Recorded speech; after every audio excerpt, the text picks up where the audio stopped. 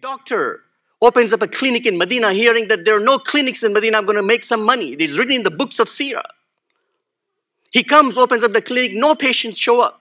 Hardly any patients come to his clinic, except for the people killed in the battles and the skirmishes. He goes to Rasulullah sallallahu alaihi wasallam and says, "Oh Prophet of Allah, what is this? I came to make some money, but nobody shows up. Very few people show up." Rasulullah sallallahu alaihi wasallam said something amazing we need to follow, respected listeners. And this is doable for all of us. Rasulullah was a rahmatul lil alameen, mercy to the entire mankind. Rasulullah sallallahu alaihi wasallam told the doctor, our people, meaning my Sahaba, they eat only when they're hungry.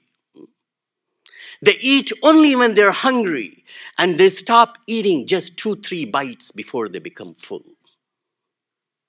They stop eating just before they become full. And we can do this, respected listeners. It's a little bit of a willpower. The doctor said, if that is the case, O Prophet of Allah, people will not become sick.